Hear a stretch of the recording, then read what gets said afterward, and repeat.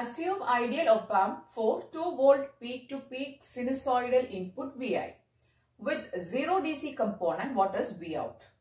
So we need to find the output waveform. What is the waveform of this circuit? Consists of 2 operational amplifiers, and the input is given to this amplifier, and it is a sinusoidal input with 2 volt peak to peak. Okay, so 2 volt peak to peak voltage is given, 2 volt. Okay, so what is the output?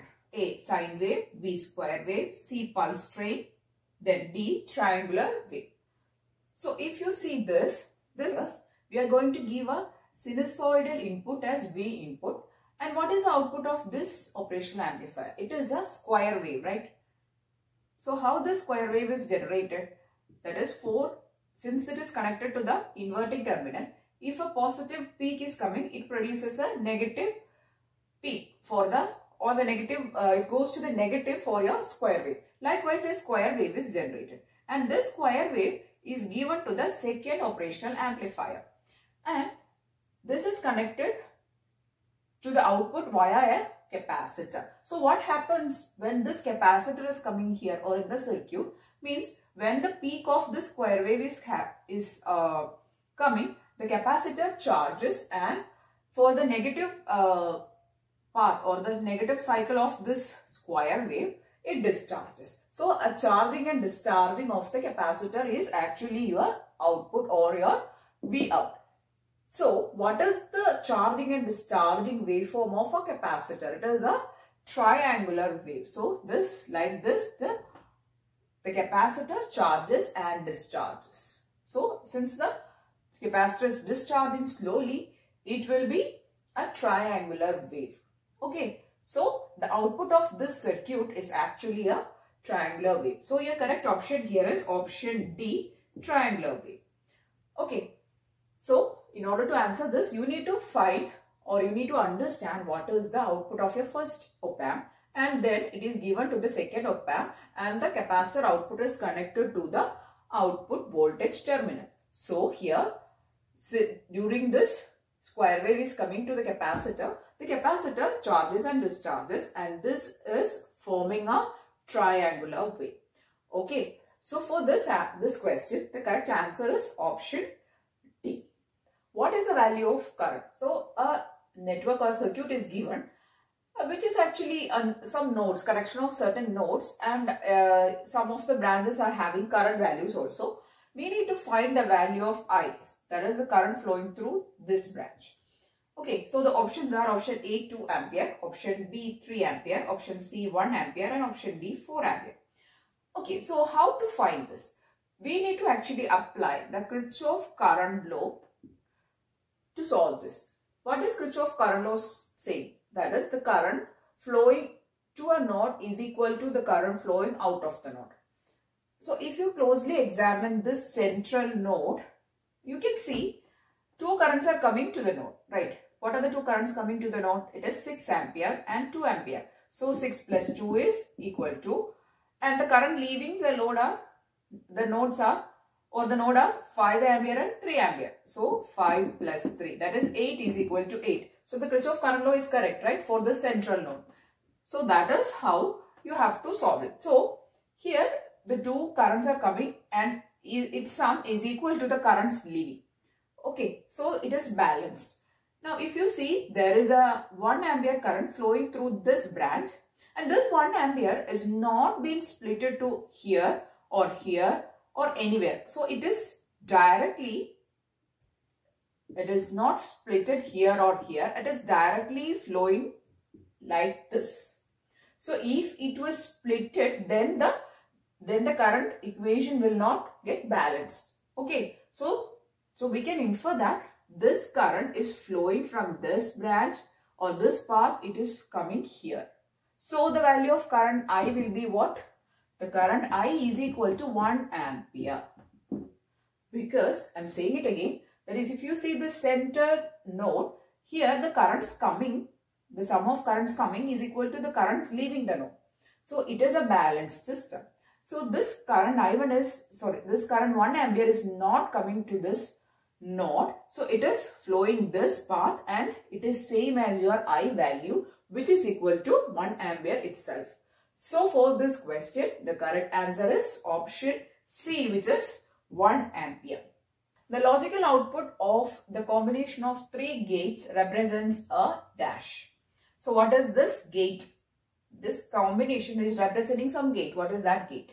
A NAND gate, B XOR gate, C AND gate, or D OR gate. Okay, so let us examine this. This is a very simple network or a circuit. So here A, the output will be, if you short the input, then there is a NOT gate. So it is A bar. So B here, and the output of this gate is B bar. And this is a what gate? It is a NOR gate. So take the sum of A bar and B bar and take the NOT.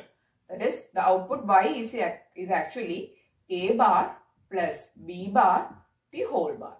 Now apply De Morgan's law. What is De Morgan's law? A bar plus B bar the whole bar is equal to A double bar into B double bar, or the De Morgan's law is actually A plus B the whole bar is equal to A bar into B bar.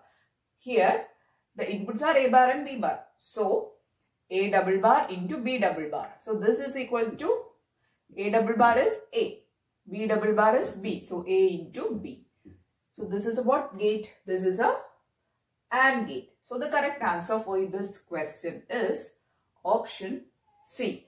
Question is, in an 8-bit 2's complement number system, inversion of all 8 bits occur during code transition from what number to what number?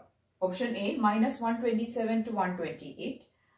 B, 0 to plus 127. C, plus 126 to 127. D, minus 1 to 0. Now we know that for all 8 bits to change or invert, that is from 1, 1, 1, 1, 1, 1, 1, 1, that is 8 bits. All 8s are what? 1, 2, 3, 4, 5, 6, 7, 8. This is 8 ones. So for inversion of all 8 bits means it has to be 0, 0, 0, 0 and 0, 0, 0, 0. Right? That is 8 ones, from 8 ones to 8 zeros. Only then all the bits are inverted. Okay. So they are asking in 8-bit 2's complement number system, what is this transition? That is, if you see this, in the 2's complement, it is minus 1, right? This is a minus 1 and this is a 0. So, from what to what transition makes all the bits to invert? That is, from minus 1 to 0, right? So, for this question, the correct answer is option D. That is, if from minus 1 to 0 transition is taking place, then all the 8 bits are inverted in the 2's complement number system, or according to the 2's complement number system, from minus 1 to 0, all the 8 bits are inverted. So the correct answer for this question is option D. What is the voltage across the 10 ohm resistor? So I have given an arrow here. We need to find the voltage across this 10 ohm resistor. And how to solve this? We can apply source transformation principle in order to solve such type of questions. Okay, so if you see this circuit, there is a current source, there are voltage sources. So this is a mixed type of source. So we need to actually simplify the sources to either voltage source or current source. Replace this current source with a voltage source connecting this resistor in series. That is, if there is a current source and a resistor like this, you can replace it with a voltage source and a resistor, that is this same resistor in series. This is actually source transformation principle. And if you are not familiar with this, please do watch the video on source transformation. I'll share the link in my description box. Okay, so I'm going to convert this current source here to a voltage source. Now, how to obtain the value of that voltage source? It is given by Vs is equal to Is into Rs. Now, this Is is your current source value, which is 0.25, into your Rs value, which is the resistor to be connected in series. That is 40. So, 0.25 into 40 is 10 volt. So, your Vs value is 10 volt. Now, I am going to replace this much with a voltage source here with value 10 volt, and the resistor will not go anywhere. It will come in series with the voltage source. The value is same as that of 40. So I hope this much is clear. So this portion we have replaced. Okay. Now if you see, there are two voltage sources, there are two resistors. We can find the value of current flowing through this network or this portion of this network.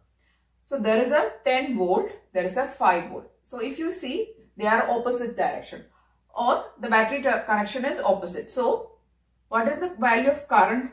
Current I is equal to voltage by resistor value, right? So 10 volt minus 5 volt by 40 plus 10, that is 50. Okay. So why we have taken this 10 minus 5? Because they are in opposite, voltage sources are in opposite connection and the resistors are connected in series. So we have taken 40 plus 10, which is 50. So I hope it is clear. And again, there is one more thing, that how to find the direction of this 10 volt. So we have obtained this 10 volt by replacing a current source, right? The arrow of the current source was like this, right? The arrow was like this. So the current is flowing in this direction, right? So the current is flowing in this direction. That is why the arrow was towards the up. Or if the current was flowing in the opposite direction, it was towards the down. Okay, so we need to connect the battery like positive to negative so that the current is flowing in this direction. So if you don't want to understand that part, just ignore it. Anyways, you have to take the difference of these two voltage sources and divide it with the equivalent resistance value, that is 40 plus 10. So you will get 10 minus 5 is 5. 5 by 50 is 1 by 10, which is equal to 0.1 ampere. This is the current. So we have obtained the current value in the network. I is equal to 0.1 ampere. And this is the current flowing through this 10 ohm. So what is the voltage value? Voltage V is equal to I into R, that is 0.1 into 10, which is equal to 1 volt. So the correct answer for this question is your option A, which is 1 volt. So these are the questions which I have included in this video. We'll be seeing in the next video with more questions from 2018 Technical Assistant exam, and also side by side I am doing videos on the subject wise preparation for the Technical Assistant exam. So if you are somebody who is preparing for Technical Assistant exam, please do watch all these videos, and please I recommend you to watch the videos on ISRO Scientist also, because it is having a little more difficult questions I have discussed in those videos. If you want to practice those, please do watch that videos also. Okay, and if you have any doubts regarding the core subject, I have done a lot of videos on the core subjects like DSP, network, etc., which are being used in these questions, that is while solving these questions. I'll share the required video links in the description box anyways. Okay, so if you like this video, please do give it a thumbs up and also share it with all your friends who are preparing for the exams. And if you want more videos, please do subscribe to the channel. Thank you.